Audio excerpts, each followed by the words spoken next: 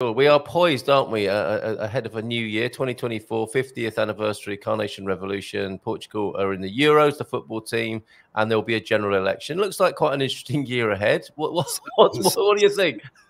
It certainly does, yeah. I think Portugal's very well positioned to weather everything that's being thrown at us globally. Obviously the wars going on, the political situation in different countries. Don't let's hear obviously our own political problems at the moment.